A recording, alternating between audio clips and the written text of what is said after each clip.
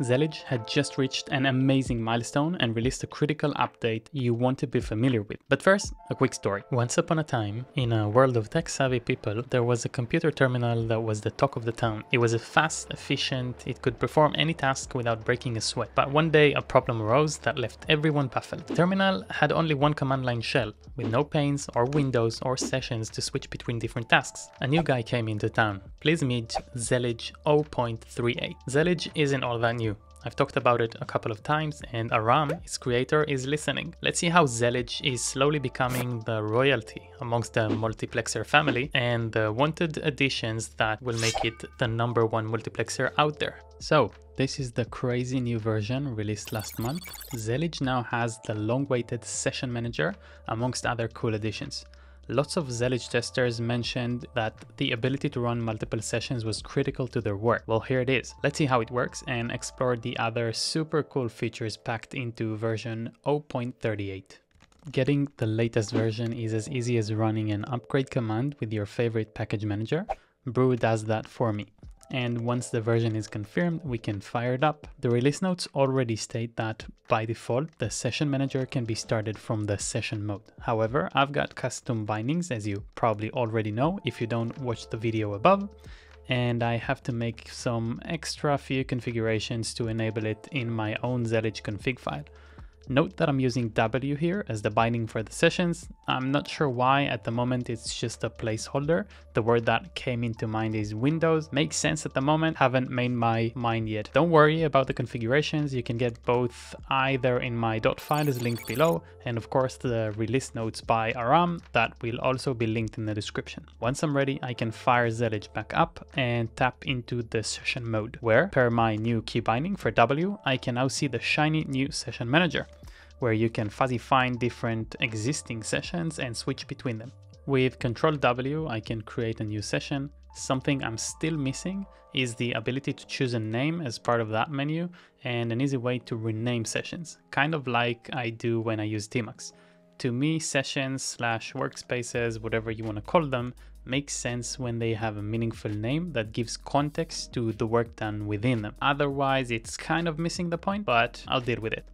Next up in this release, and something I personally found myself wanting quite a few times using Zellij, is the ability to break panes. This is the ability to create a new tab out of an existing pane. This is something I used to do completely manually as a Tmux user, and either I'd break them or just zoom in and out. I'll just mention again that the reason for the manual configuration changes you see me doing here are because of my custom key bindings. If you don't use any custom key bindings, it's ready to go.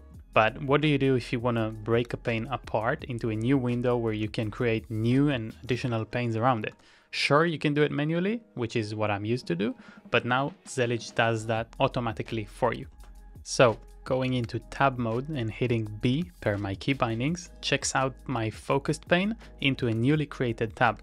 Now, instead of top on the left and H top on the right, I have them separated into 2 tabs. It may sound something you don't often require, but I find myself constantly wanting to break panes apart and use them differently. The really cool thing about this feature is that it's reversible, but not only reversible in the sense of Control Z or undo. You can literally move an existing pane between tabs. So if you have a few different workspaces across multiple tabs and a single pane makes more sense in a different tab now, you can shift it as is across multiple running tabs using the same mode. Just run an opening or closing bracket to move it back and forth. Lastly, another neat addition with this release is your ability to set a shortcut to bind a floating pane and a command. So while I can trigger a floating pane and run whatever I want, like htop, frequent commands like cargo test if you're a Rust hipster, or go test if you're more of an ops-oriented dev like me, you can now bind these two into one shortcut. This reminds me of Vim mappings, which I used to bind to the TT command in normal mode, and that would trigger my tests. Here, you get a full-blown terminal window running the command within a floating pane. I won't feel I'm completely honest if I don't run a quick comparison to Tmux. So Zellij Session Manager is very cool, there's no doubt about that. But recently, I've also been testing a nice idea that creates the same functionality within Tmux. It's using FZF and a Tmux pop-up window. By the way, did you know Tmux even had them? Anyway, the annoying thing about it is that it is a fuzzy finder, and that's it. Creating new sessions has to be done by me outside the window.